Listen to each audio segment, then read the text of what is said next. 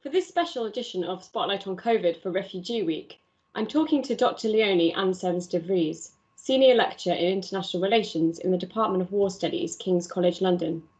One of Leonie's areas of expertise is on migration and refugees.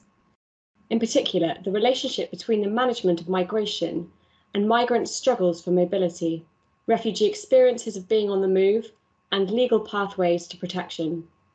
Today, we're going to talk about the impact of COVID-19 on forced migration and what challenges vulnerable refugee populations might face as the disease continues to spread. So, Leonie, welcome to this edition of Spotlight on COVID. Can you tell me a little bit more about your research on refugees and migration? Yeah, thanks, Lizzie. I'm very happy to have this conversation with you today. So as you already mentioned, my research focuses on what people have called borderland Europe and the misnamed European migration crisis, because it's not just European, and I don't think we should see migration as a crisis. So I'm interested in the effects of migration management on people on the move. And often migration management is very violent, can be directly violent on people, but also in terms of the kind of bordering policies that are being imposed, whether that's visa restrictions, whether that's actual physical border walls, whether that's technological systems. So I'm interested in how does this affect people who are on the move in various conditions, but I'm also very interested in thinking about people's struggles for and experiences of movement and displacement. In terms of COVID, the world has been focusing on the global disaster, that is the COVID-19 pandemic. Have we forgotten about the plight of refugees as we've turned inwards to manage the fallout in our own countries? On the one hand, yes, there's been more of an inward focus, but on the other hand, actually, I think we've seen some positive highlights as well, actually, of the kind of things that migrants might be facing, and the kind of, direct and structural violence that they are experiencing.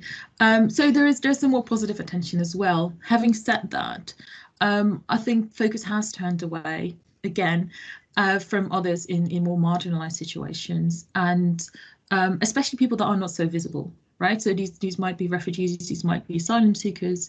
We can think about people in informal settlements, as I've already spoken about, and I can say more about that later. We can think about people in migration detention as well, often very vulnerable, and of course in places like detention centres, virus can spread quite easily. Now the numbers have been reduced in migration detention in the UK, but there's still quite a few people that are detained, and also people that would be very much at risk of the disease. But we can also think about others in unstable housing conditions, and more generally people that, and we see this often with asylum seekers and refugees, they might face isolation, right? And that might just not be picked up on. Yes, I was going to come on to that. Because I personally haven't heard that much about the situation for refugees at the moment. How are they managing the spread of the disease in some of these very vulnerable, precarious communities? Yes, well, it varies. It varies very much depending on where you are. When we look at the UK as for the detention centres, whether we look at informal settlements, but so I've mostly looked at informal settlements in France, especially in northern France, and as well as a bit elsewhere. So I can say a little bit, for instance, about Lebanon as well. So I think the first thing to say, especially in more informal spaces, that we don't really know, right? Because we don't have a clear insight of what's happening. But speaking to people that are on the ground in northern France, so it must be said, I think the first thing that has to be said, that the conditions were already appalling. So this is what I've, together with Marta Wieland, have called the politics of exhaustion. So there is a view, the policies that are designed, then policies around migration are designed to make life as difficult as possible for people that are there irregularly. So that means, evictions. That means people are often living in tents, if they even get tents, because often they get slashed by the police and so on, right? So you see this kind of daily violence, and also the violence of being in very uncertain conditions for a long time, and not knowing where you can go, not knowing what your status is, and so on. So that's the kind of basic condition, which is quite appalling. Now, it must be said that during the lockdown, and of course France had a very strict lockdown, there were some measures, there was some accommodation that was offered, there was some testing at some point and so on, and there was some food provision, but it was very much inadequate. And also, and this was quite extraordinary, they kept the, especially in Calais, but in Dunkirk as well, they continued doing raids of these very informal spaces, and of course that put people at risk. But also the police unions were against this as well. But so we see people that are in very vulnerable conditions already. When there is a global pandemic, when nobody's allowed to move if it's not strictly necessary, we still see raids on these kind of camps. So, and there have been ongoing struggles. So the sort of the two bigger camps that existed up to 2016 that were destroyed at that time, there's still people in that area. So for 4 years they've been in these very difficult conditions, and that has just continued. But also during that time there's been fights just for getting basic necessities like water, food, sanitation, and so on. So there's some stuff that's being handed out, but some food's been handed out, but it's mostly sort of dried food, no hot foods anymore. There were some water points installed, but there was only for a particular period. And then in Dunkirk, for instance, and they took them away again, so people don't even have access to clean drinking water and so on. So yes, it's very difficult. So there's been some provisions, which is good. For instance, some provisions for people that can go to hospital, though again might be difficult to get onto a bus because then they might not allow migrants on the bus and so on. And there have been some also provision, some accommodation for people that have COVID symptoms but are not that serious. But there have also been reports of people that do go for a little while and then leave that accommodation again because they don't feel safe. I think one of the big problems there is that because there's so much violence in the area on behalf of the authorities, that people are very afraid to trust the authorities. And if police come and say, like, we'll bring you to accommodation, and I say, well, I don't trust you. So that's been a real issue.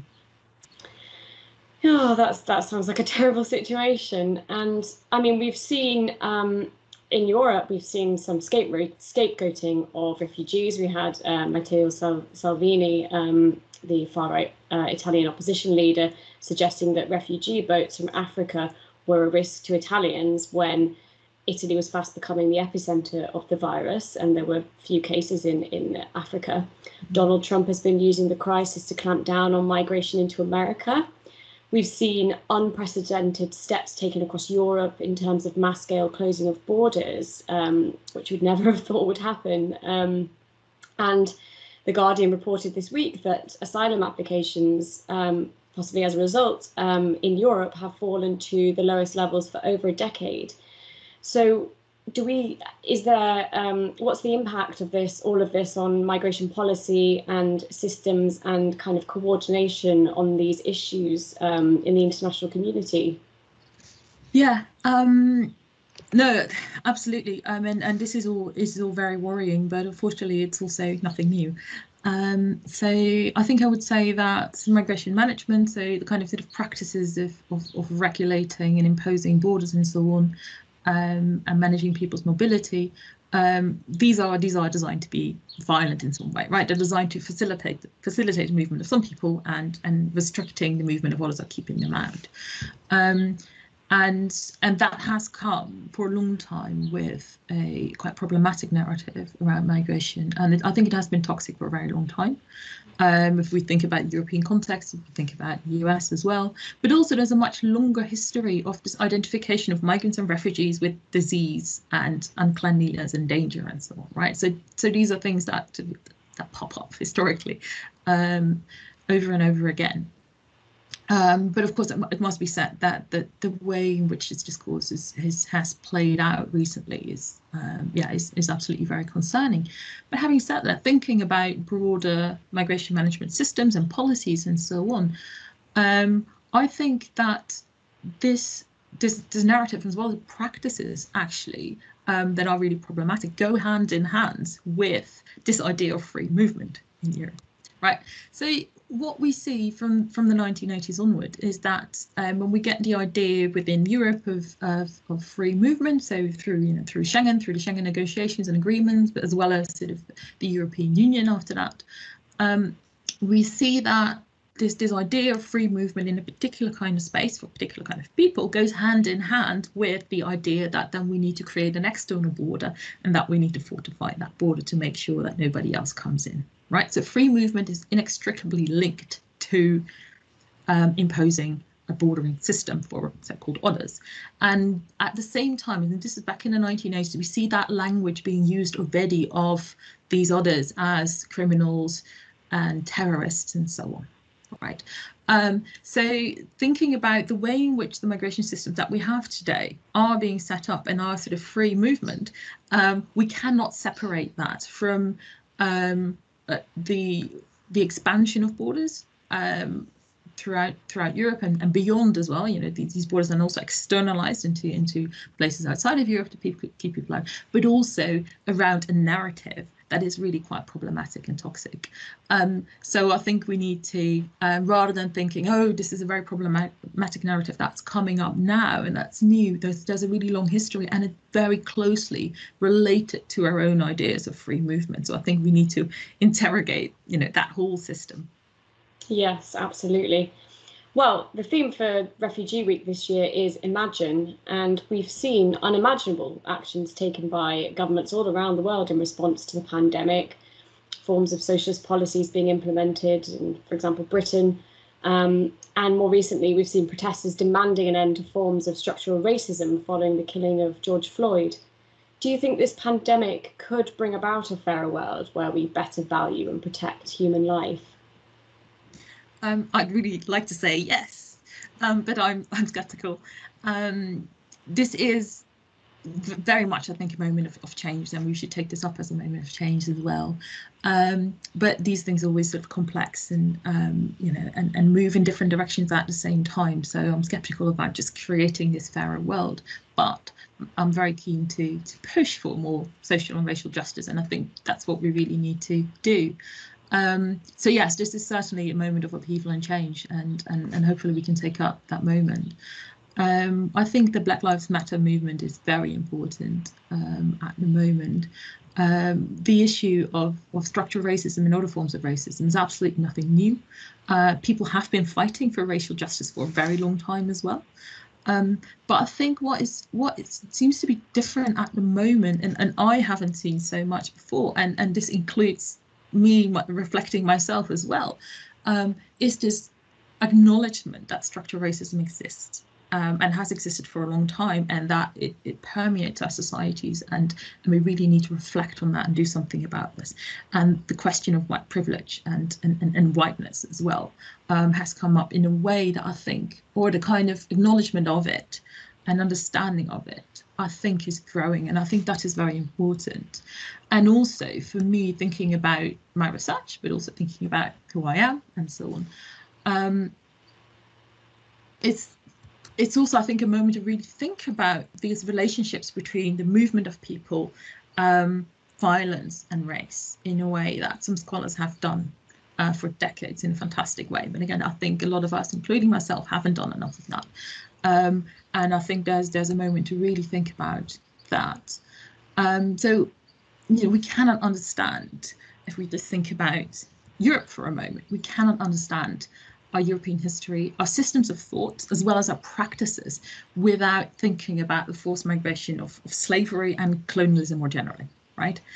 And also we cannot understand the movement of people today and our conceptions of race, of justice and so on, without interrogating these kind of histories, as well as the way in which it plays out today. So the idea of coloniality, the colonial present, rather than just thinking of something that happened in the past. And I think that has, and that should have real implications also for thinking about how we, you know, lead our daily lives, what we do, what we reflect on, and so on. So I think in that regard, this is a really important moment. Definitely. And lastly, what can we do as individuals to help refugees at this time as we reflect on the immense challenges they face during Refugee Week? Yeah, that's an important question as well. I think, firstly, if we going back to my answer to the previous question, if you haven't already done so, try and read up on the question of migration and refugees, but also these interlinkages. and ask questions about migration, imperialism, race, colonialism, and so on. I think that's one thing, and that's a more general thing I think that we should all do.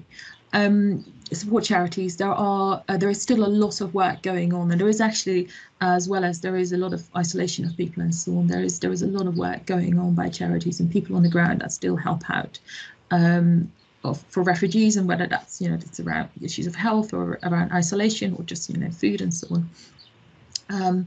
So that I think that can be done as well. So you can support them financially, you can see if you can get involved virtually or otherwise.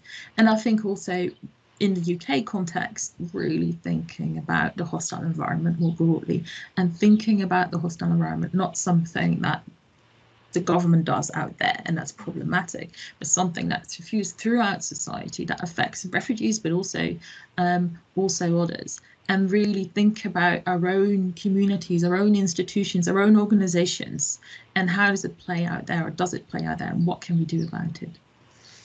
Yeah, that's fantastic. Thanks for joining us today. Thank you very much.